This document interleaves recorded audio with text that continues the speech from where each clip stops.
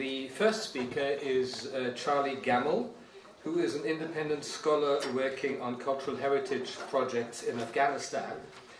He has also published a book on Herat titled The Pearl of Khorasan, A History of Herat, 2016, in addition to several articles on Iran and Afghanistan. And his talk today is about Herat in the Qajar Iran.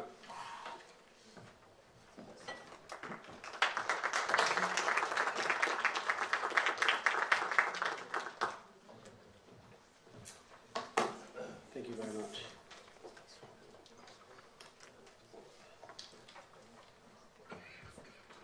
And before I start, I'd just like to echo everyone else's thanks to the organisers of the conference and say what a privilege it is to be here amongst such distinguished academics, and I'm sure there'll be some very good questions later. So today I'm going to talk about Herat during the 19th century and questions, as I think it said, questions of identity. To whom was Herat loyal? Was it a Qajar? Was it the eastern edge of the Qajar Empire, or was it the western edge of an Afghan Sadrzai Empire? And what did the British really think of it? And I think I'm going to start with discussing some themes about Herat's history and why I think these themes in Herat's history are important. And I think I'll just start with in 1863, Nasruddin Shah was asked about the city of Herat by Austrian traveller Vanbury, not long lost to the Pashtun ruler Dost Muhammad Khan. And Nasruddin Shah said, "I have no taste for such ruined cities." And yet, when you look at Nasruddin Shah's writings on Herat in the lead up to its fall in 1863, you get this sense that there's a sort of elegiac lament for the loss of Herat. And I think Nasruddin Shah's comments on the fall of Herat, his interest in the day-to-day goings-on in Herat, whether it's appointing an ulama in a mosque, or whether commenting on an Afghan delegation that came to Tehran, shows a real keen interest in the city. And I think if you contrast that to Abdurrahman Khan in the late 19th century, who was an Afghan ruler, Abdurrahman Khan wasn't as interested in Herat historically as Nasruddin Shah was. And I think when reading the sources from Abdurrahman Khan about his views on Herat, it reminds me of trying to get my 2-year-old to stop watching Peppa Pig. There's not really that much interest from Abdurrahman Khan, and actually it was in his interest to outsource the defence of the west of Afghanistan to Imperial Britain. So I think I'd like to just talk about some themes that are common throughout Herat's history and why they play an important part in its identity as this, I think, uniquely misunderstood city over the years. Culture, wit and intellectual sophistication. Herat is a Persian city of Jami, Behzad, Ansari and poets such as Qasima Anvar and the Herati school. This is, we think of the Timurid Kitab Khaneh, we think of the Behzad Shahnamehs, we think of this great flowering of Persian poetry in the Timurid century. This really left a mark on Persian consciousness. And in 1544, Babur Mirza Humayun fled to then Safavid Herat and was treated to this extraordinary reception by the Safavids, which echoed Timurid courtly sophistication, Timurid rituals. And so again, there's this idea that the Timurid century obviously feeds into Safavid's conception of itself as the sort of Persian cultural hegemon of the region. And even Herat's role in the Safavid time, this again feeds into the way the Qajars saw it. Shah Abbas, it was the place where Shah Abbas did his tutelage growing up, and in fact Shah Abbas was even in 1581 crowned there as emperor when Shah Ismail II died. By Ali Quli Khan, one of the Lalas. So here's this idea that Herat is forming this eastern edge of a Persian empire. And it's interesting that Herat, briefly in 1581, after having been a Timurid imperial capital, became the Safavid imperial capital, though not for very long. And that cultural element is important today. When Heratis talk about Pashtuns, and particularly this is obviously important that now the Taliban are back in power, when Heratis talk about Pashtuns, they're very, very disdainful of them as these sort of, they call them donkeys, and they don't know, Persian poetry, and they're not very sophisticated. And so this feeds into Herat's identity as a Persian city of sophistication and wit. I think the next thing that I think is important is fertility.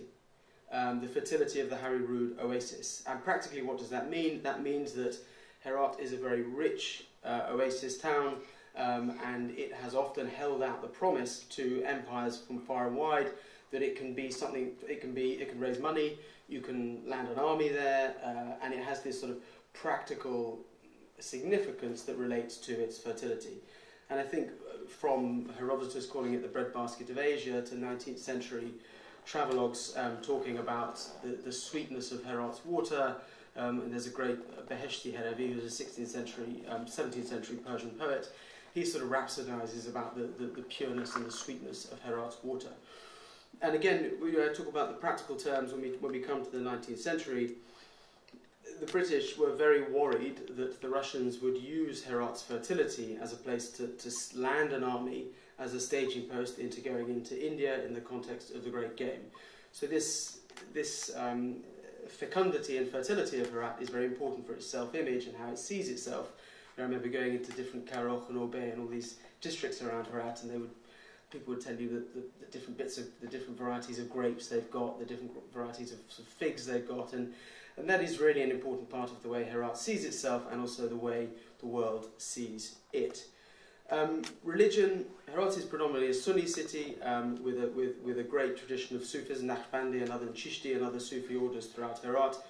Herat's Sufi peers had long played important political mediating roles between invading armies and Herati rulers going all the way back to the Mongols and before.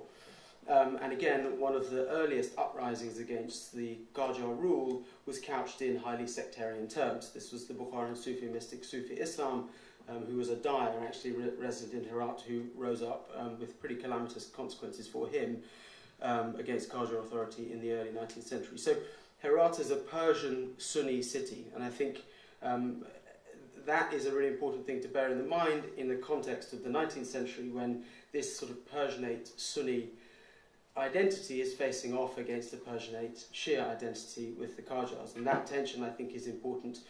It's important in terms of legitimation and the way these conflicts in the 19th century were I suppose, presented, but I think we can overstate that importance. So the big shrine in Herat to Abdullah Ansari at Gazargah was repeatedly desecrated by Qajar sources coming in during the 19th century. And again, this is an indication of some of the sectarian forces that were at play in this conflict. And this obviously began when Herat became, from 1510 onwards, when Herat became a Safavid city. That was when the imprimatur of a Shia identity and the settling of Shia Qizilbash troops and administrators in Herat, that was when that begun. And I think this begins the tension between Herat as a Persian city of this cultural heritage, which the Safavids consciously aped.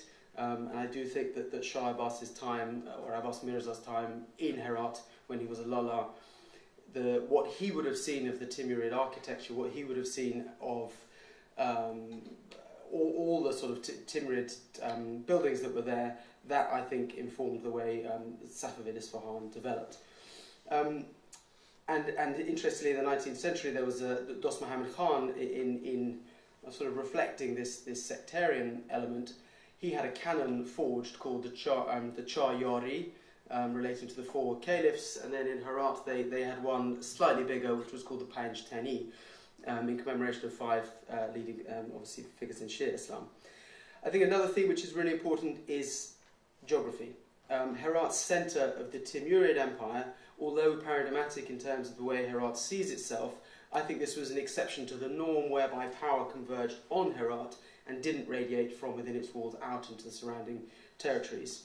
The upheavals of the early Ilkhanid years and these messy post-Timurid centuries that before we get into the 19th century prove that Herat sits at the edge of different geographies, the eastern outpost of a Persian empire and the western edge of an Afghan or even an Uzbek polity.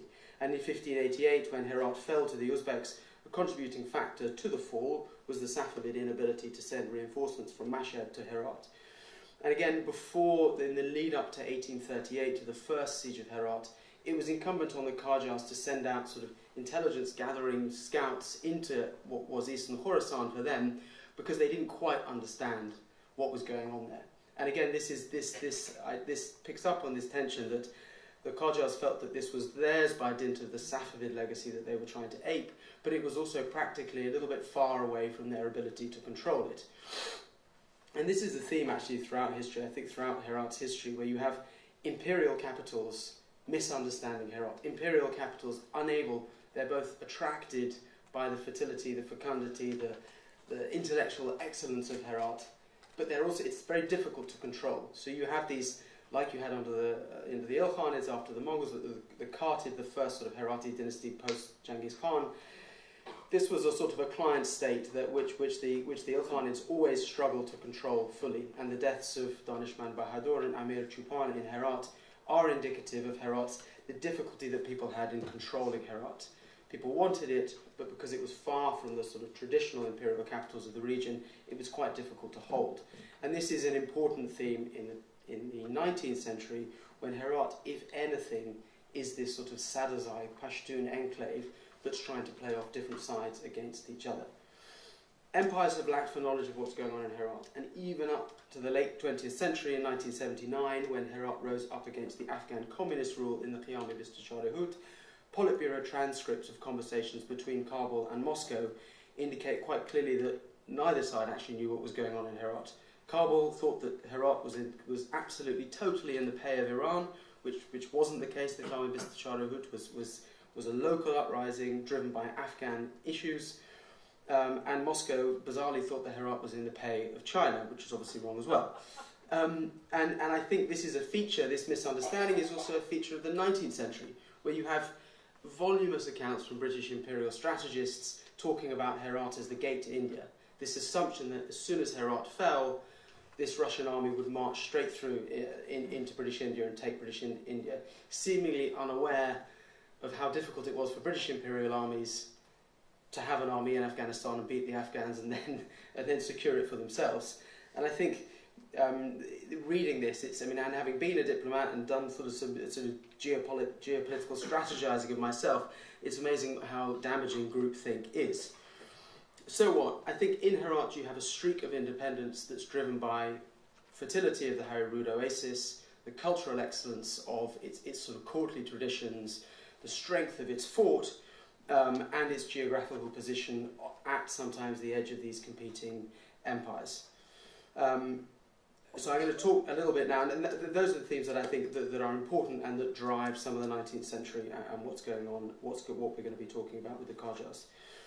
So after the regicide of Nader Shah Afshar, Ahmed Khan was given a coronation as Ahmad Shah Durrani in Kandahar with a sheaf of barley, which still did form part of the Afghan flag. And the Pashtun chiefs, when they came in, stated their intention to seek their own nation and independence from Shia Persian sovereignty. So already in the late 18th century, you have this stated Pashtun intention to seek independence from Shia Persian sovereignty. And early Pashtuns who had settled in Herat, that is what caused this. The Sadazais, that is what caused Ahmad Shah Durrani's gaze to flip that way. This wasn't a natural sort of hunting ground, I suppose, or geography for Pashtuns, but the Sadazai Pashtuns who settled in Herat around the same time that Shah Abbas was in Isfahan, who were sort of mercenaries and horse traders, those are the people to whom Ahmad Shah Durrani is looking to expand to the east. And as I said, the Pashtuns' natural inclination was to look east. But I think the Sadazai lineage that Ahmad Shah shared meant for him that Herat would always mark the western edge of a Sadazai empire. And then his capture of Herat in 1750 sort of set the seal on this and began Herat's, I suppose, the official presence in Herat of Sadazais as ruling elite. And Ahmed Siraj al-Tawarikh says, Ahmad Shah, bearing in mind that whoever became ruler of Iran would find Khorasan a barrier between Afghanistan and Iran, undertook to guarantee the independence of Khorasan. So in the Pashtu mind, Herat becomes a buffer. Herat isn't this inalienable cultural stronghold that it is for the Persians. It's a buffer to the Iranian state coming east into Kandahar. And I think throughout, having said that, in the early exchanges between Herat's Sadazai rulers and the Qajars, the Sadrzai rulers thought very clearly, we've taken Herat by dint of arms, and we've taken Herat by sort of through our military prowess, and they looked down on the Qajars' sort of revanchist Safavid project, and yet despite this, they were happy that a feature of the Sadrzai relationship with the Qajars was that they were happy to pay lip service to Qajar sovereignty through khutbah and sikha if this meant that they could get protection from the Sadrzai, from the Qajars.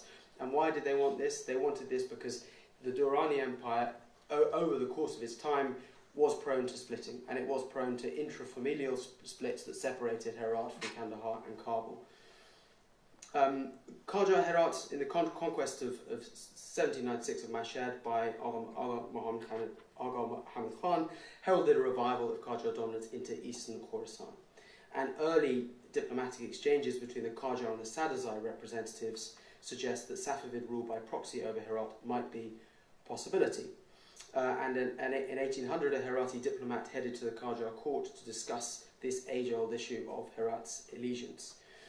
And again, the Sadrzai claims basically rested on their sort of force majeure. We own Herat, and we think that it should.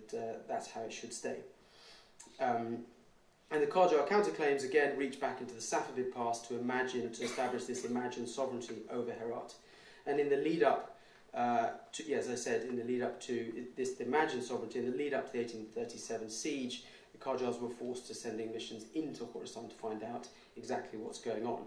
But the Qajar claims over Herat weren't just fictitious, they were also a desire, and you see this throughout Qajar Firmans, a desire to protect Shia co-religionists in Khorasan from Turkoman slavers, and a slightly paternalistic view of the security of Herat. And that was obviously based on their desire to control a very fertile and profitable province, but it was also based on a heartfelt desire to protect that region from the slave trade.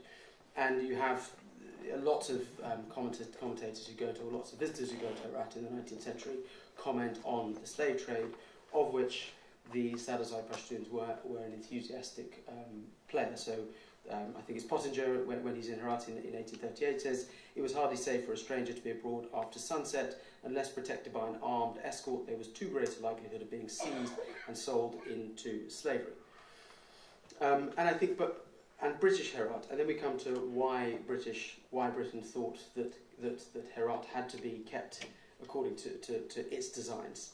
Obviously, the Great Game is something I'm not going to go into in great detail here, but Britain felt that Herat was the key to India, and if Herat fell, Russian armies, as I've said, would march all the way to British India. I think it is important to state that the Great Game didn't just start as a fear of Russia; it started actually as a fear of French advances in the region. So, and actually, the role of French advisors to Qajar courts in the siege of 1838 and beyond, that is an important role that French engineers and French military strategists played alongside Russians as well. And again, throughout the 19th century, Britain, right up until the early 20th century, Britain is still obsessing over Herat's loyalty, obsessing over Herat's which way it's going to turn, seemingly unaware of the events that had taken place in the 19th century, which showed Afghanistan a very difficult country to bend to your will. And in 1830, the British fear of Russian advances into India via Herat had gained new momentum, helped along by Russian-Persian alliances and the concomitant Russian Russophobia in India. Russian military successes in the Caucasus and the humiliating treatment, obviously, of Turkmen Chai, which effectively rendered Persia, as someone said, delivered bound hand and foot to the court of St. Petersburg, forced the Qajars to look to Khorasan with the encouragement of Russia and to Herat in pursuit of their Safavid legacy, now that the Caucasus was in Russian hands. And then you have, obviously, alongside you have Sir John Malcolm ringing the alarm bells about Russian attacks on Herat, Russian designs on Herat and Qajar designs on Herat. And by the 1832, the Qajars had launched a series of attacks on Khorasan, ostensibly to curb the trade in slaves, as I've said. But I think also you had this, against the backdrop of that, even though you had tensions between Yar Muhammad Khan, who was the vizier, Prince Kamran Sadazai's vizier in Herat, and the Qajars in Tehran. The Qajars felt that Herat was not doing enough to curb the slave trade, and obviously Yar Muhammad Khan felt that this was a lucrative business. And there's a nice description from Siraj Tawarikh about a Qajar minister explaining to Yar Muhammad Khan the region's history and the power dynamics in a slightly condescending terms. In olden days, Afghanistan was part of Iran, but following the assassination of Nader Shah, Ahmad Shah Sadazai established an independent regime there. Up to now, Herat has been in Sadazai hands, presently Prince Kamran's, but the rest of the kingdom is under control of the son of Sardar Payanda Khan. The prince, therefore, ought to vacate Herat and come to the Shah of Iran. Or he should have the khutbah read and the coinage minted in the name of the Shah of Iran, and should collect and send the revenues agreed on by treaty, and also send his son as bond. He would thereby attain peace of mind, otherwise we will take Herat by force. And that's a really nice summation of what the Qajars thought, and it's actually quite a nice indication of the flexibility of the Qajar approach, which was fealty, revenues, or khutbah. You can have this sort of the veneer of fealty through khutbah and sikah.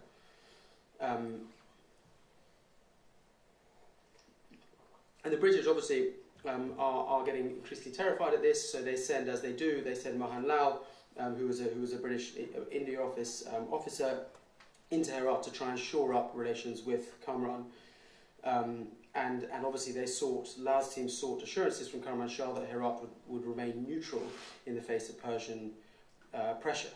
And interestingly, on this trip, Mohan Lal, this is sort of the start of Britain's real obsession with Herat. Lal sent out to inspect the city's defences and concluded pretty negatively about the quality of Herat's defences and about the quality of the city itself, which again is ironic given the basis on which the British based their sense that Herat was the key to India, on the strength of the citadel, the fertility of the oasis. So even there you have a sort of a nascent contradiction in the way Britain was thinking and the way it was reporting it. And so Lal was trying to get from Kamran Shah assurances of his independence. And I mean, obviously the accounts that Mohan Lal writes about his audience with Kamran Shah are amusing, and I think it points to the sort of, I suppose, relative decrepitude of Herat's court relative to the heights of the Timurid and Safavid times. And there's one very bizarre detail where during one of the audiences with Kamran Shah, Kamran puts a goldfish bowl with 3 goldfish between the two of them as they're talking, and I have no idea why he would have done that. And I think Kamran, during these meetings with Mohan Lal, professed that he was totally loyal to his friendship to the British, that he was neither a friend to the Persians nor a friend to the Russians. And I think this is a subtle contradiction of Kamran's long-standing ties to the Qajar court, which he manifested in Khutta and Sikha and Khutbah. And I think it's easy to present Kamran Shah's actions or his words as perfidious. And again, this word perfidious was a word that the Ilkhanids used about the Qarts the whole time. They look one way, they look the other, and they tell you one thing and they do another thing. And I think we have to understand that this sort of streak of independence, this streak of opportunism within Herat is born of geography. It's born of the threats that they thought that they had from the Qajars and the threats that they had from their sort of Pashtun cousins, I suppose, in Kandahar and Kabul.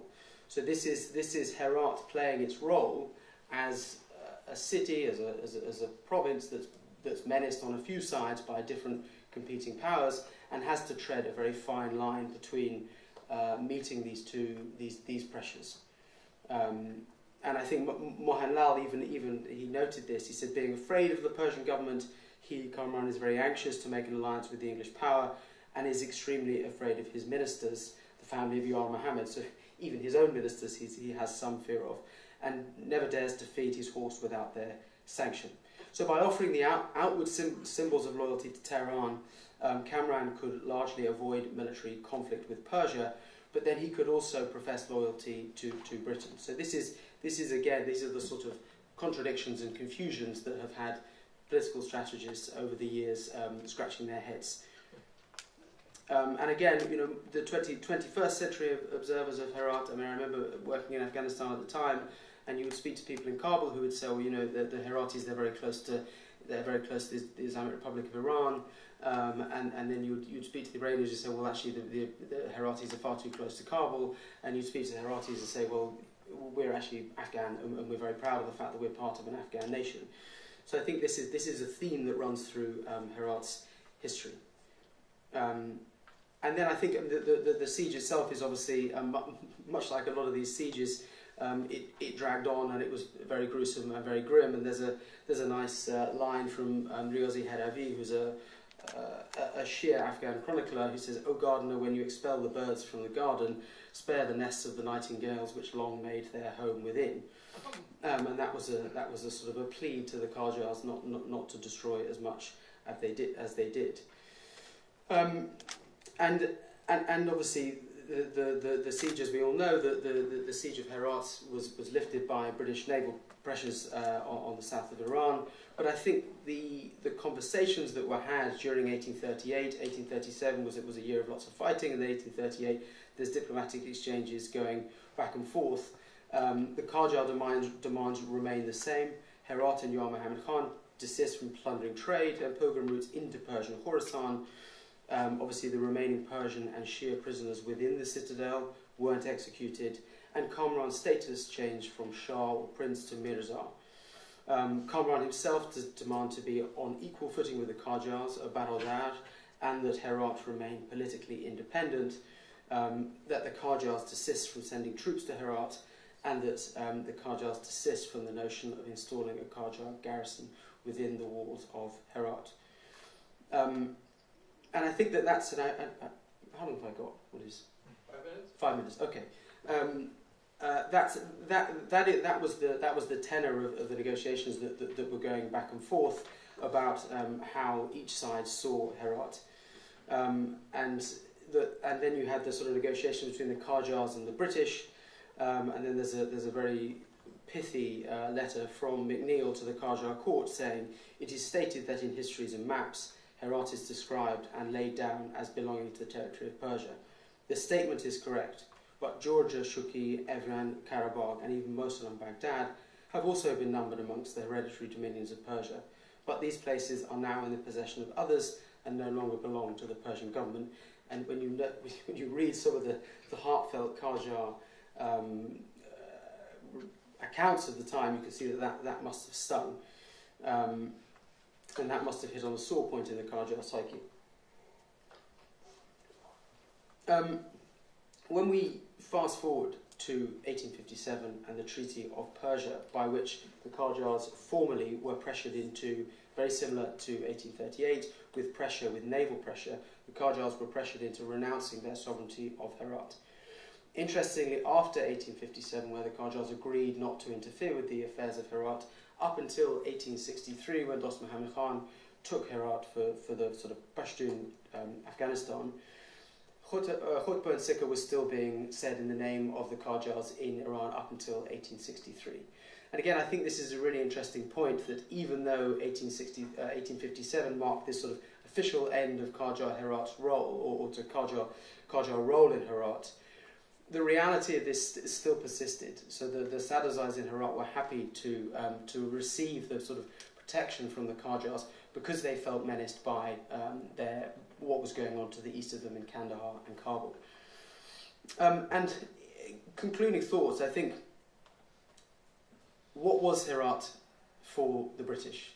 I don't think that Herat for the British was the gateway to India. I think events proved very conclusively that holding Herat was very difficult. Marching an army through Kandahar, Kabul, and then on into British India was almost impossible, as the British tried 2 times. And no matter how fertile the Harirud oasis, Herat wasn't the key to India. And I think that there are even some nice early 20th century accounts from British diplomats where they sort of slowly come into the realisation that this is the case. And there's a great sort of an open letter from a Persian diplomat to Henry Rawlinson in 1880, where they lay out very conclusively why the folly of Britain's policy, sort of saying, why do you think that Herat in the hands of the Pashtuns will be any safer than Herat in the hands of the Persians? and asking these questions that actually are logically quite difficult to understand. What was Herat for the Afghans? Herat's place in Afghanistan is a very complicated one. Dost Muhammad Khan died in Herat in 1863. He's buried in Herat. During the Afghan-Soviet War, the Herat experienced the most number of casualties. I think it was the second largest number of casualties per year. It played a hugely important role in fighting the Soviets. And yet, after the Afghan Boundary Commission in 1888 sort of drew the lines, as Charles was talking about, drew the lines that sort of sealed Herat off from Iran, it falls away from view. And it ceases to be an important part in the minds of many Afghan historians of Afghanistan's history. And I think that's a really, and obviously I talk about it in my book, and I'm doing more work on it now. That is a really important. How did Herat, a city which has played such an important part in Afghanistan, how did it fall away so conclusively? My sense is that the Afghan nation that came into being after 1863 was a predominantly a self-consciously Pashtun one, one in which it was difficult for a city like Herat, with its Timurid legacy and its legacy of culture and sort of very self-consciously Persianate culture, it was a difficult place for Herat to fit into the Afghan notion of a nation. Also, geography. Herat is far from Kabul, and it felt very cut off. If you read 1930s accounts of Herat in the context of Afghanistan, you get the sense of a city apart, a city stuck on the edge of the sort of western edge of an Afghan nation. I think if anyone had a claim over Herat, it was Persia. It's a city of Behzad, Jami, as I've said. It feeds directly into Persia's self-image, the image of the Qajars, the image of the Safavids, given the importance that the sort of Timurid identity plays culturally in Iran. And yet you have these ideas of geography which made it very difficult for Herat to be anything other than a fiction of Qajar Persia.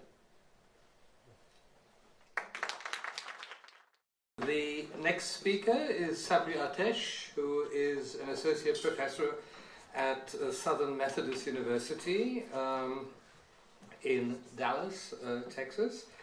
He has written, his first book was on the Young Turk Tunalı Hilmi Bey, and to those of us who study Iran, he is well known as the author of one of the best books on Iranian-Ottoman relations that I know of, Ottoman-Iranian Borderlands Making a Boundary, Cambridge 2030. Professor Atesh, where is he? Oh, you're already there. Okay, come on here.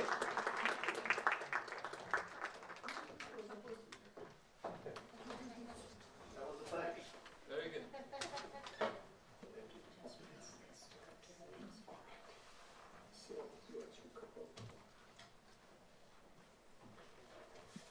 All right. I guess it's my luck to be the last speaker. I first of all want to thank the conveners, and I think I should thank Professor Melville for giving me the task of giving a talk about the transformation of Ottoman-Iranian borderlands. So it's only 400 years, and I'm hoping to summarize it in 4 to 5 minutes to follow on what Dr. Abdullah said. So the question of frontiers has been central to Ottoman history. For almost 100 years, the discussions about the frontier will come and go, but they were central to the Ottoman historiography. But this was the western frontiers. The eastern frontiers with Iran, did not receive as much attention until very recently. Now we have a good literature actually forming about this frontier.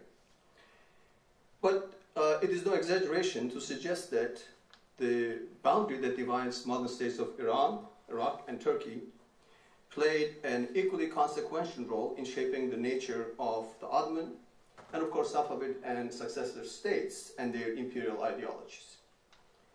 This boundary, one of the longest in the making and perhaps oldest among Muslim countries, underwent 4 centuries evolution to reach its final form. If we start the history of this boundary with Qajar Iran in 1514, exactly 400 years later, couple days after the First World War started, the last commission actually ended on this boundary. So, in the words of Owen Lattimore, this frontier functioned as an ancient interacting frontier, and it was not a sudden one. Its final shape is a product of the long history of the Ottoman-Iranian confrontations and negotiations, the agency and resilience of various borderland peoples and their struggles to preserve their habitats, and lastly, the great power intervention. It is also a product of the larger process of territorialization of sovereignty and the transition from suzerain to sovereign relations, marked by the transformation of peripheral governance from indirect to direct rule.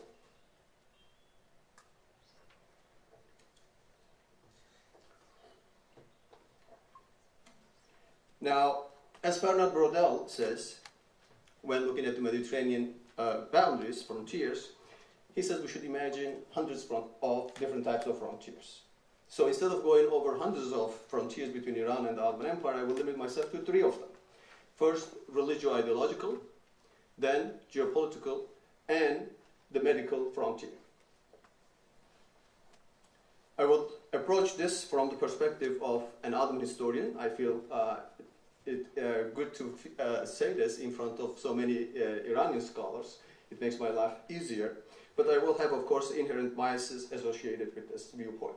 So my paper will be mostly based on Ottoman chronicles and Ottoman understanding of this border.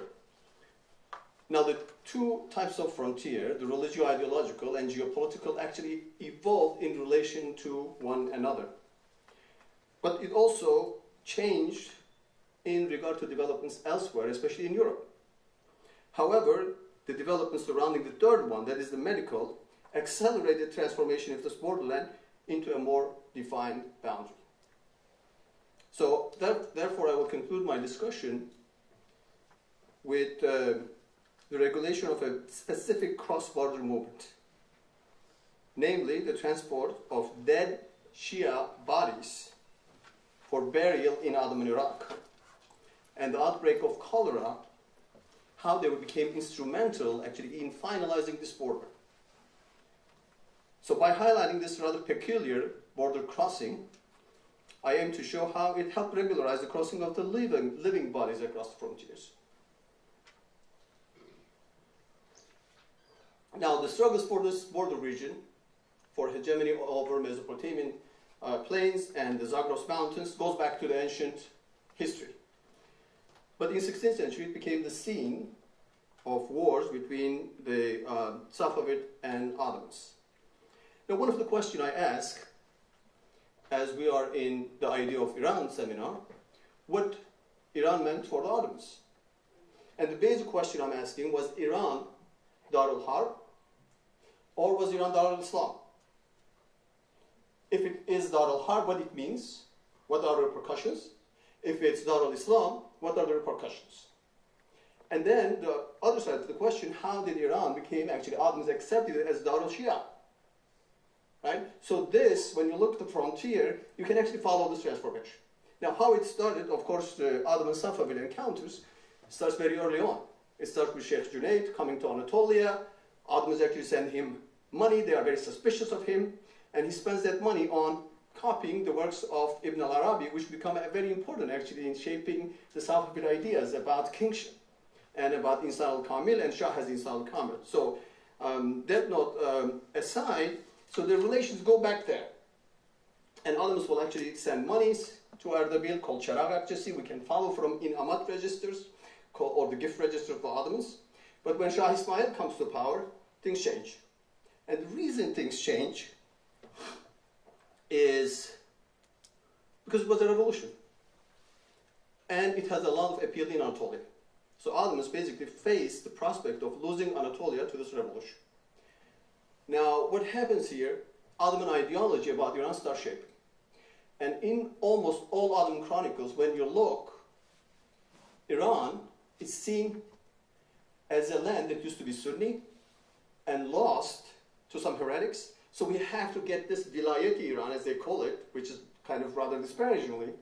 They don't call it as a separate country, but it's this vilayet that the Shah-i Gomrah, this is the expression that Ottoman chronicles use, right? This Gomrah actually taken under control, we have to bring it to straight path. Why? Because Sheikh Safi was a Sunni sheikh. So this is kind of at the basic, how Ottoman ideas about Safavid Iran start shaping, right? It was ours, we got to get it back. Now, when this started, of course, with Selim I, right? The guy who carried out Chaldiran, he actually convinced a council of ulama and tasked them to come up with a fatwa or solutions to how to wage war against Iran.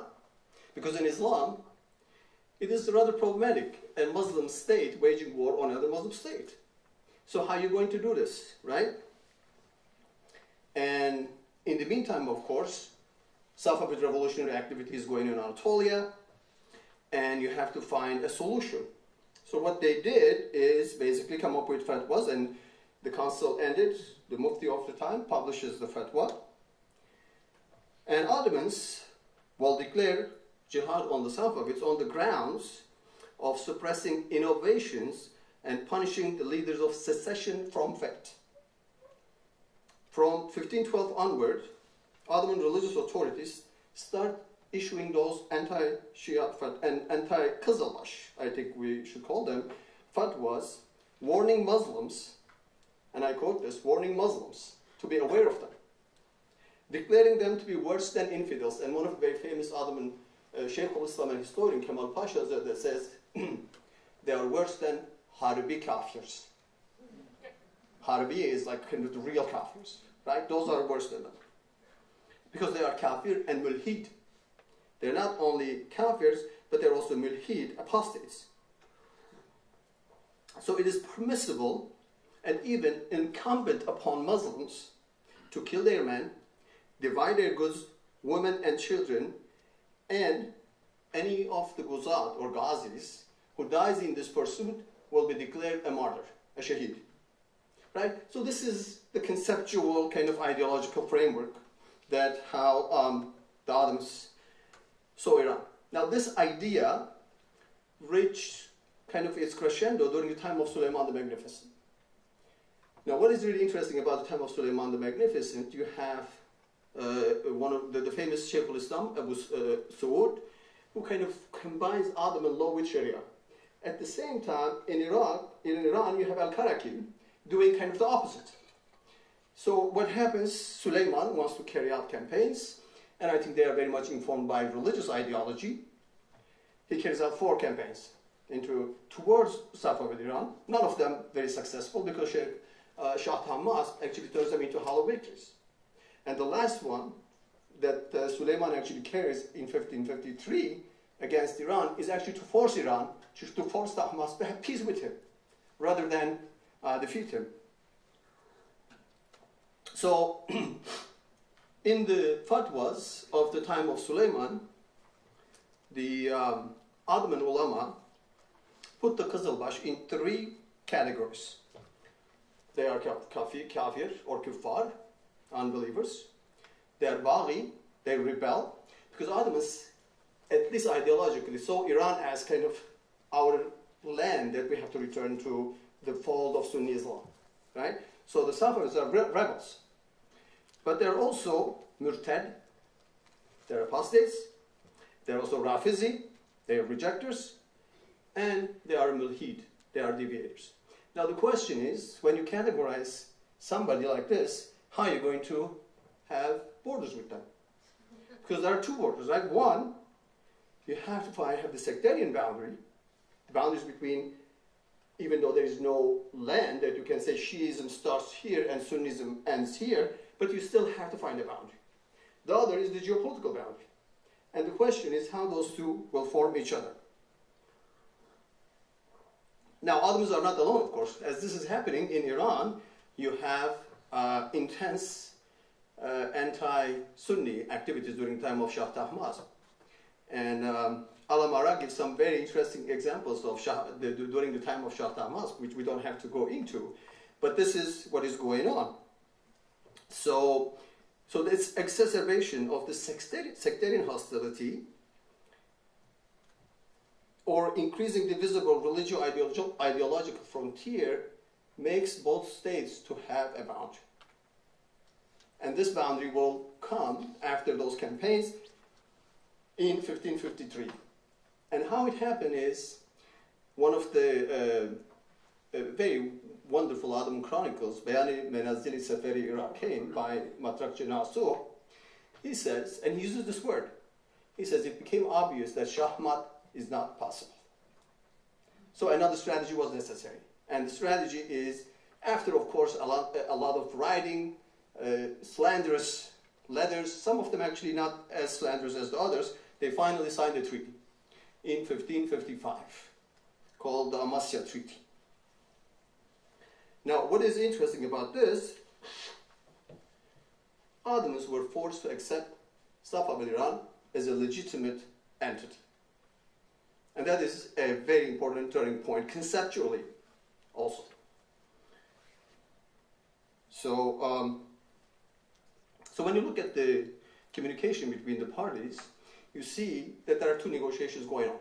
One is sectarian, about the sectarian boundary. The other is about the real geopolitical boundary. And both required a clear definition. Now what happened after the treaty? Ottomans said, okay, we will accept Iranians going to Hajj, going to Atabat, but we are also going to stop cursing the first three caliphs, because this is always, one of the ways I try to look at Ottoman-Iranian relations is, you know, we can go all about sectarianism, about religion, about this and that. I want to look at their treaties and to see what were they discussing when they came together. What were the terms of engagement? And you see religion always, at least symbolically, comes first, and then other things were discussed, right? So the treaty divided Georgia between them and granted Ottomans Iraq, or most of it, parts of Kurdistan, Western Armenia, and Iran received Tabriz, Yerevan, and Nakhchivan.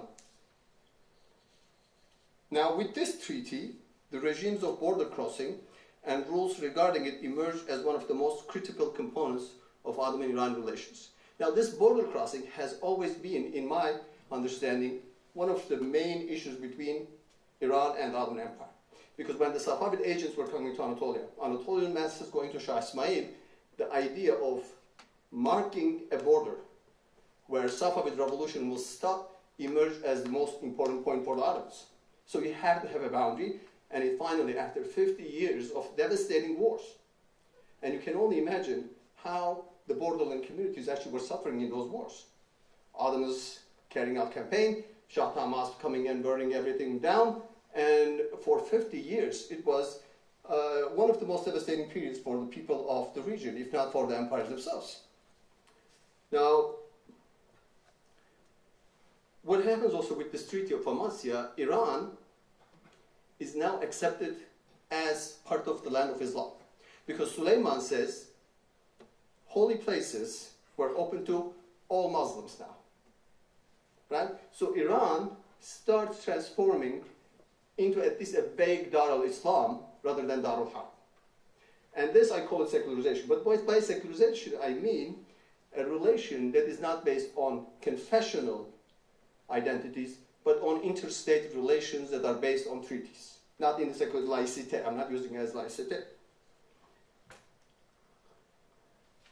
Now, Suleiman reminds the Shah the essence of treaty was about frontiers. And the word he used is hudud, du memleket ve serhadi vilayet. So you see that this is the essence of the treaty. Where are our frontiers? How are we going to know where the Ottoman Empire ends, Iran starts, and vice versa? Now, what is really interesting, this parallels developments elsewhere. If you look at the European history, at the exact same year, with the Treaty of Augsburg, the Catholic and Protestants for the first time recognized each other. So you look from kind of the big picture, this is not something that is going on only between Iran and the Ottoman Empire. It is part of an intercontinental development in Eurasia, right? Now, there are differences between Amasya and, of course, the Treaty of Augsburg, but in essence, they are very, very similar. Now, of course, having a treaty doesn't mean that you will not have other wars.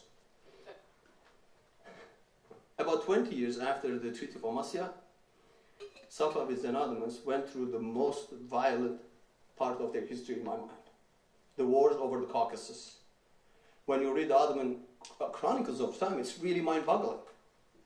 How they made heaps of skulls that one of the chronicles, Tarihi Osman Pasha's at the calls, it causes one to lose their mind looking at those towers of skulls that they were built. So the wars over the Caucasus are really, really ferocious. Now, what happened after the wars of Caucasus? They made treaties. The first one is Treaty of Amasya, sorry, not Amasya, Istanbul. And the agreement refers to what is called Süleyman's Sınır. And for the first time, in 1590, it made provisions for appointment of diplomats who, in certain parts of the boundary, will go and talk to people and ask them where the boundary is. So we are seeing closely, right, leaving the religio-ideological border behind and slow formation of a geopolitical boundary between those two powers. And the terms they use are called Kat-ı Hudud ve Men-i Sudud. Kat-ı Hudud is defining the boundary. Men-i Sudud is preventing intervention in each other's affairs.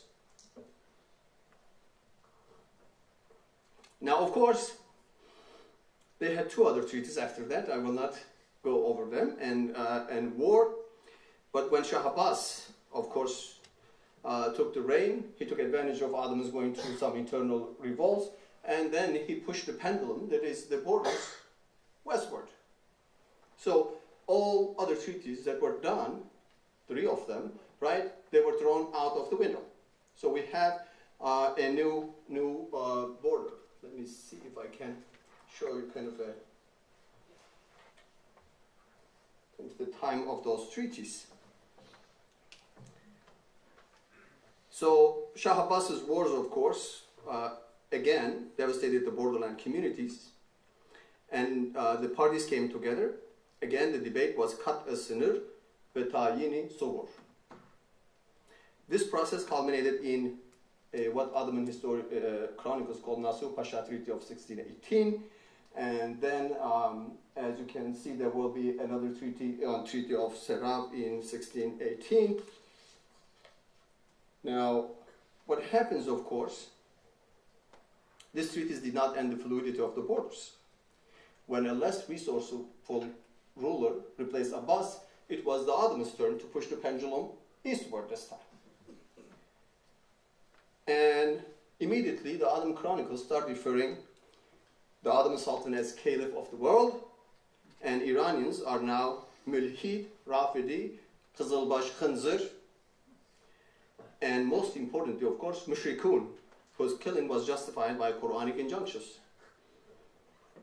Now, despite such discursive bragging, Ottomans failed to expand their frontiers in the north, but were able to capture Baghdad, and this came at the heel of 16 years of war.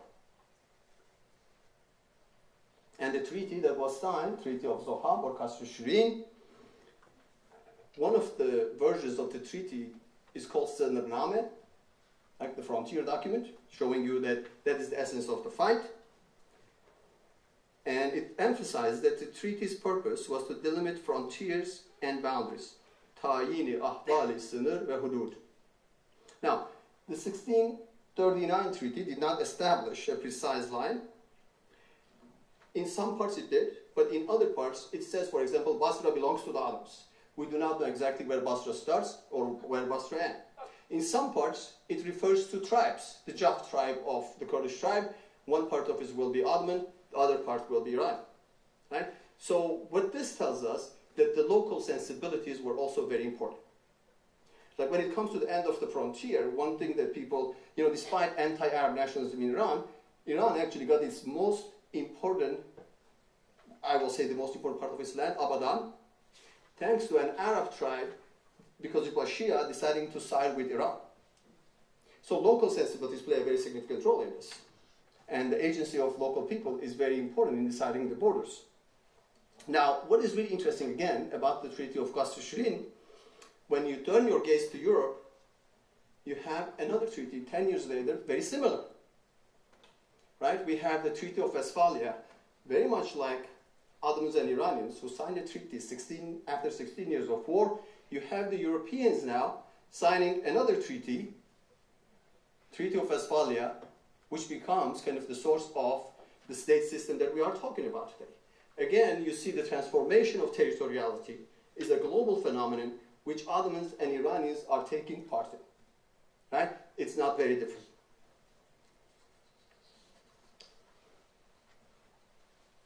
Now, the Treaty of Zohab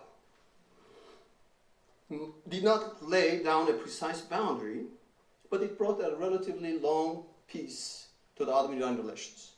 Now, historians will tell you this is not because they didn't want to expand their borders, but because both parties were actually very busy internally. Now, how do we know this? Because the moment of Safavid destruction, when it came, Ottomans immediately jumped on the opportunity. They issued the same fatwas, and Ahmed III sent orders to his commanders, repeating exactly what Mufti Sarugores, Hamza Sarugores in 1512, or Kemal Pashazad, or Abu Suud, all those Shaykh al-Islam said, and then he actually cites a whole collection of fatwas that we do not know about, that all of them declare Iranians to be kafir, mulhid, rafidi, and this and that. Killing them, taking their goods and children and wives is permissible. Right? This is 1722.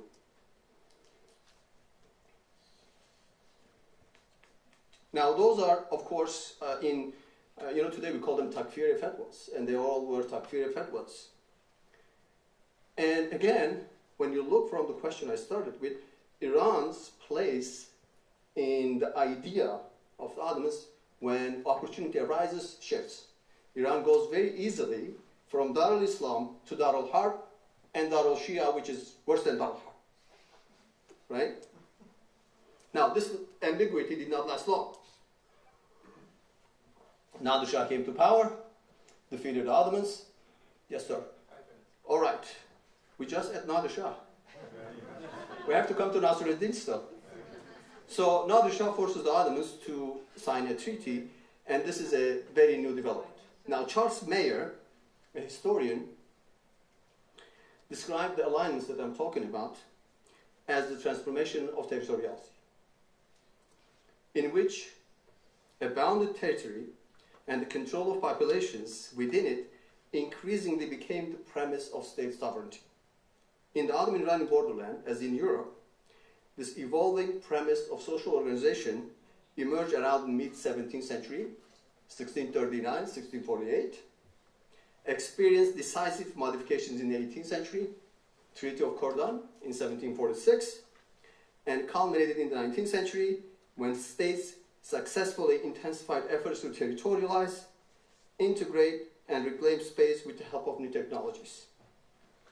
The resulting contest between states for control over finite space and its inhabitants is the process of transformation of borderlands into boundaries. Now let me summarize what I'm going to say. So what happened? The borders did not settle, and the parties looked for opportunities.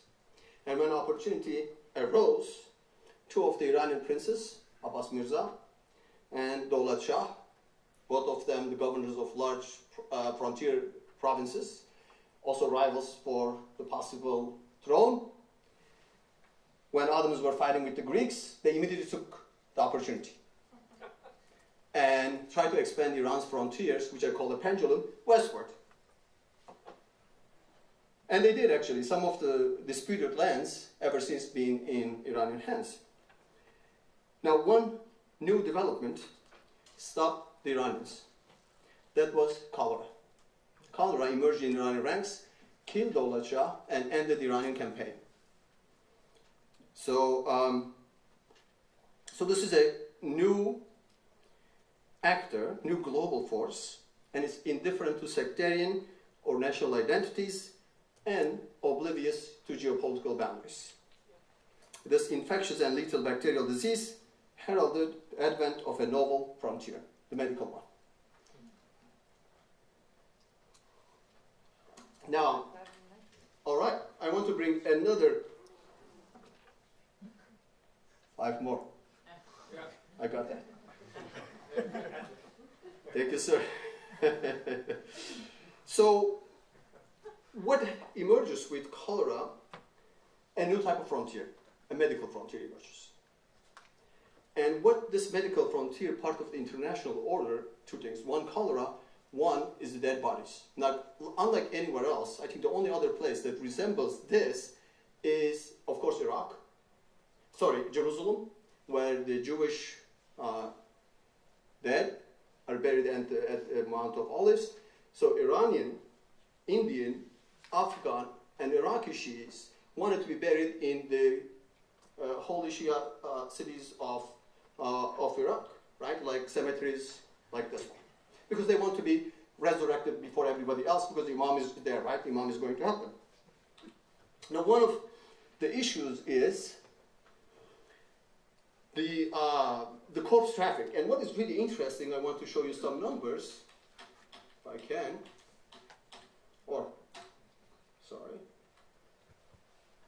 One more. Now, this is the number, if you can look at it, the number of cadavers coming and the number of pilgrims. Now, they are very different, but when you look at the money that the Ottomans were making from the 30,000 pilgrims and 5,000 cadavers is almost equal.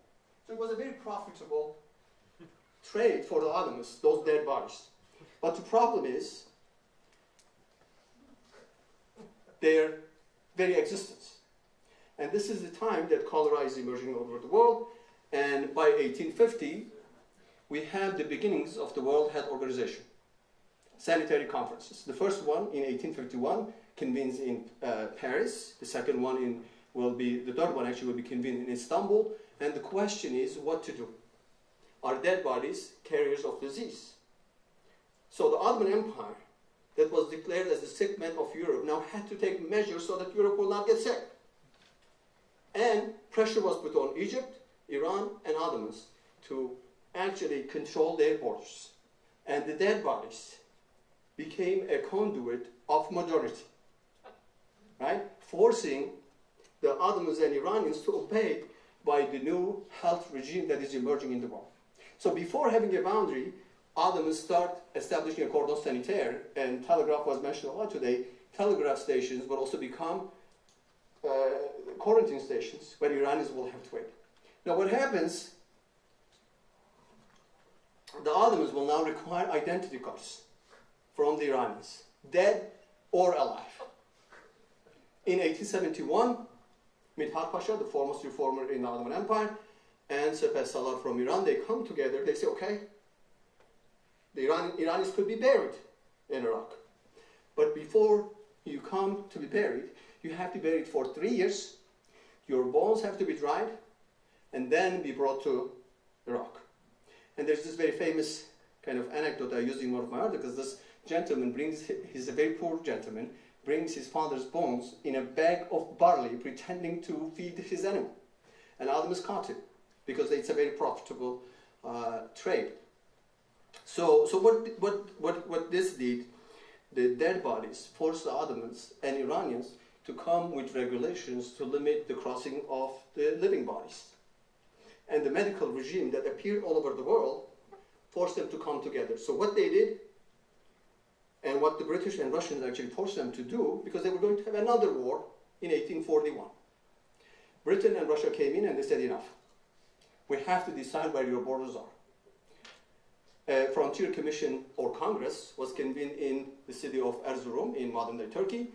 It lasted for 3 years. After that frontier commission or congress, then there was a survey commission that worked for another 3 years. That's 6 years of work trying to figure out where the boundary is. They collected information. And, sorry, let me see if I go. they said, okay, we'll have to make a map of this boundary, and I'm very badly summarizing this whole process that I wrote a book about. They said, okay, we will finish the map of the border in 6 months. There was, of course, Iranian war and other things. It took them 12 years to make the map of the border. And this is what they come up with. They could not find where exactly the border that was supposed to exist for 350 years is. And if you look at here, so this is, the Ottoman says the border is here, Iranians say the border is here, the mediating commission says no, the border is here. And this, of course, did not end the debate. Iranians and Ottomans are not accepting each other's arguments, and they signed a treaty in 1847, but before that, what happened with the corpse traffic and Abbas Mirza and Daulat Shah, they signed another treaty called the First Erzurum Treaty, 1823. This is the first ever time that religion was not mentioned in Ottoman-Iran relations. When they signed the treaty, the Ottoman delegates, they went back, they looked at the treaty, they said, we did not mention Shia and Sunni Islam. How is this going to happen? Because it's an ideological framework. And then, after much discussion, they said, you know what, it's okay. So that's what I'm talking about secularization. So when Ataturk and Reza Shah came together, and we are hailed as the two secular kind of leaders, this is the legacy they are building on. This is the legacy that brought them together. It's a long period of transformation of the borders and secularization of international relations. But this did not end there. When they were going to go to another war, before the First World War, the British and Russian came in, and I'm about to finish.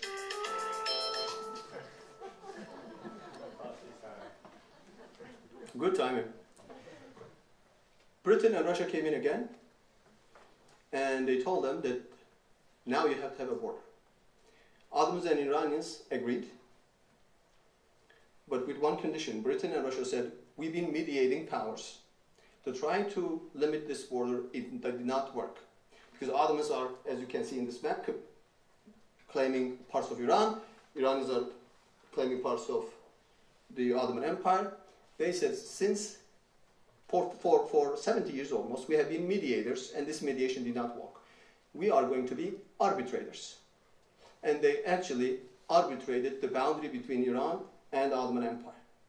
And a couple of days before the beginning of the First World War, around Kotor, the Russian, British, Iranian, and Ottoman delegates finally finalized the border, but that was not the end of it. As we know, Turkey and Iran will exchange lands, and then we know what Saddam Hussein will do, and all. So a border that was supposed to be there for 400 years was not really there. It was somewhere. But it took a very long process of treaties and fights and international intervention to make it happen. And the dead bodies played a very significant role in bringing this to a reality. And I think I will cut there.